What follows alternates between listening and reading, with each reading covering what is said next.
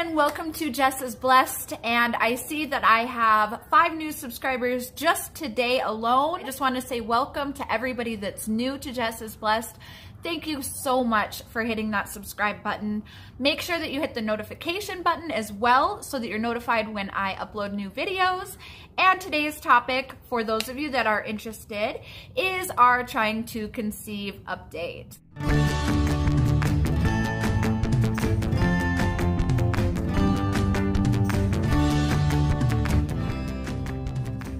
We are on day 116 for Trying to Conceive. What?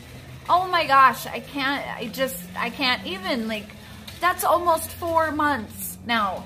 It's never, well, okay, let me take that back really quick. For my oldest son, it did take a year to conceive. However, I was extremely underweight and overworked, and that contributed into why. But other than that, it's never taken me longer than 2 months to conceive, which I know I am incredibly blessed for. I'm not trying to, I know that's a huge blessing, but I'm also just blown away. We're almost at 4 months. However, also we do have 2 toddlers. So to be completely honest, it's hard to find time to conceive a baby. It's hard to find time.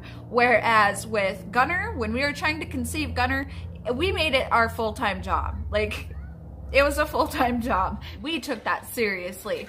And then with Georgia, Gunner was still a very small baby, and he slept through the night and slept in his crib.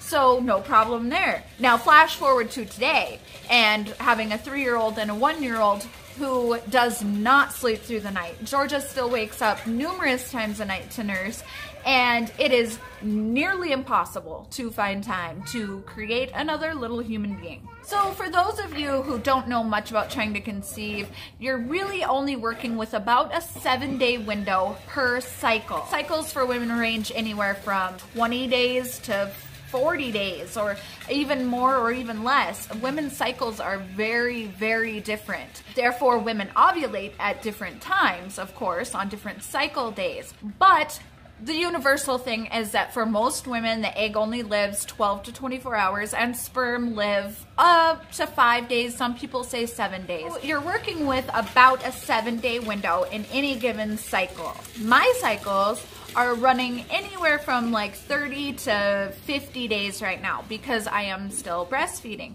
And so only having that 7-day window every 30 to 50 days, you can see why we're already on month number 4, and yet we've only actually really had 2 opportunities so far to really actually try. Like 2 times where I knew it was the week and we actually were able to try and make it work. Now, I don't know if any of you guys saw my vlog from about a week ago where I thought I would be ovulating right after my husband's surgery. Well, I didn't actually end up ovulating, and I think I'm actually ovulating yesterday or today, I think. I'm not positive. Further complicating that is the fact that I ran out of my digital ovulation tests. My ovulation microscope broke, and I have been terribly inconsistent about my basal body temperature just because the little ones keep losing my thermometers. I keep forgetting to take my temperature in the morning, and so what I'm working with right now is just cheap ovulation test strips. That's it. That's all that I am really working with at the moment, which is terrible, especially considering how terribly bad I want to be pregnant. But right now, to be honest, we don't have an extra $50 to spend on digital ovulation tests. And there's a spider web on me. And there's also not an extra $30-ish to spend on an ovulation microscope. On Amazon, they're about $30 now, and they used to be a lot cheaper than that, so I don't know what happened, but I really, really wish that I had those because those work very well for me and I am able to actually pinpoint ovulation. So 2 days ago, I thought I had a positive ovulation test. However, these are CVS brand ovulation test strips. They come in a little tube and there's 20 of them, I believe, 20. And anyway, they're not very good. They don't give a very dark line, and I can't really tell if it's a positive or not. I've had some that they looked kind of dark, but I just don't know. So I thought that 2 days ago I had a positive, and so I thought that I would be ovulating yesterday or possibly today. And then I took a test yesterday and it was negative, like for sure negative. So I was like, okay, so I must have had my LH surge 2 days ago, and that always indicates you're going to ovulate within 12 to 36 hours. So then today, this afternoon, I took a test and it looks the most positive of any test that I've taken so far of this CVS brand. So I just don't know. And then with my husband's surgery, he's in a ton of pain, and it's just not, at the moment, it's not very conducive to trying to conceive. I'm sure you guys understand where I'm coming from and what that situation is. So now I was thinking that we timed everything correctly, but now I'm not sure, because if I really had my positive today, then that means I may not ovulate until tomorrow or the next day.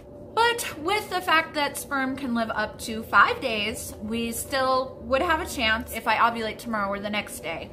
But we're working with one shot in the dark, if you know what I mean. And you know, like I said, with Gunner, it was like a full-time job, and so I'm not surprised we conceived him easily, because we were working pretty hard at it. And sorry for TMI. I'm trying to make this as least TMI as possible, if not least, as little TMI as possible. The very nature of the subject is a lot of information. So anyways, what it boils down to is hopefully we made it this month. I don't know.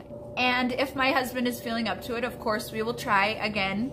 And hopefully we will, you know, catch ovulation in here somewhere.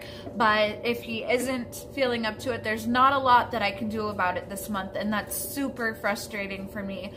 Like last night, I almost just started crying just because it's so frustrating that I'm only ovulating every, 40 days. So if we miss it, we have to wait another 40 days. And there's nothing that I can do right now. I mean, my husband hurts, he's in pain, he can't move. And so it's not like he's just flat out saying, no, but there's nothing that I can do to help this situation.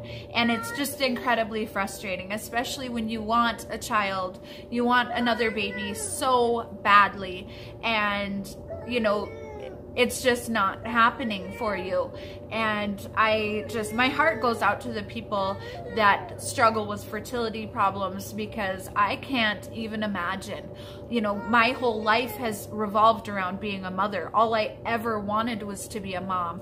And so for those people that cannot conceive one child, I can't even imagine what that would feel like. So I know that I should be thankful for what I have. I should be thankful with the children that I have, and I am. But I hope that you guys can understand when somebody wants another child, whether it's their second or their seventh, the love is there. The love is in your heart, and you know that you can provide that for your child. You know that you are good, loving parents, and you want to expand your family. And so yeah, it's just frustrating when it's not happening. But that's basically everything I can think of with trying to conceive.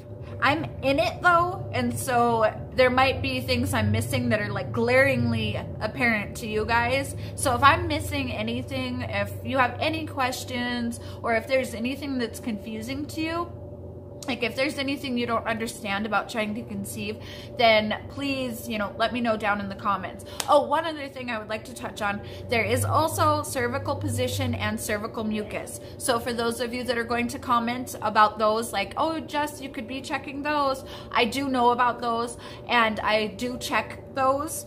However, I'm not super consistent about checking cervical position. And to be honest, it's not a topic that I'm super comfortable talking about on here.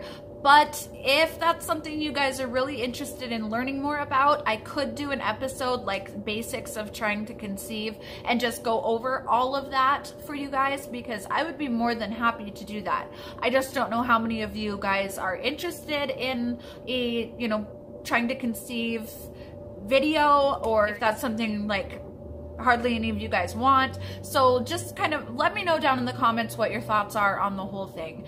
And I was requested from several people to make a trying to conceive update, so I know there's many of you that probably are not even interested in the slightest about what is going on with our trying to conceive journey.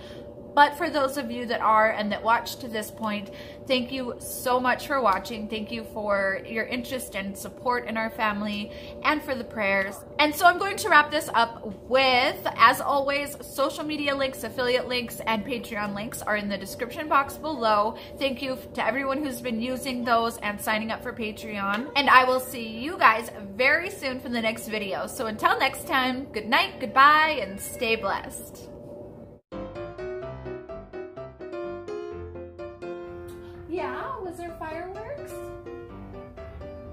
They're not gonna get you. It's okay, honey. They're not gonna get you. We should. Oh. Now that is a big bug right there.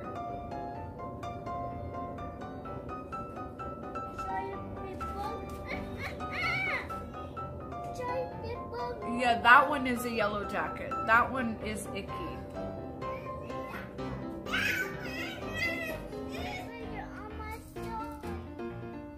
Then squish it.